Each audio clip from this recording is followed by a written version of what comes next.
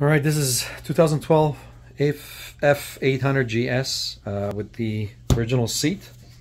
I was browsing internet. I was browsing Craigslist, as I usually do once a week, and I ran into this deal. I was too good to pass up.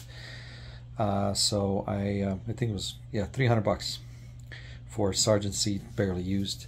The difference is, well, let me pull this one off. Now you can see how it looks. So right next to each other, you can see by the highlight how this one is about 3 inches. It kind of bevels. You can see, kind of looks like a horse saddle. While this one is more flat here. And then it's adds about almost double space on the neck, groin area, and then on the back, as you can see, also it's much wider. It's flat though. It's kind of interesting. It makes the bike a little bit lower. I mean the seating lower, which is great because even at 6'1", I have to tiptoe on this one, so this might work out perfectly.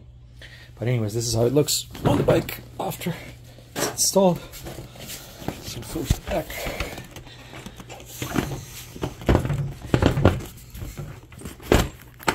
And that's it. Voila. Pretty sweet. I don't know about the orange highlight, but I don't care. I might paint it in the blue. If you can suggest what type of paint I can use to paint this, it's this is leather or plastic, whatever. It'll be cool to match this color. Not that I care much about it, but why not? But yeah, I think it was a good deal.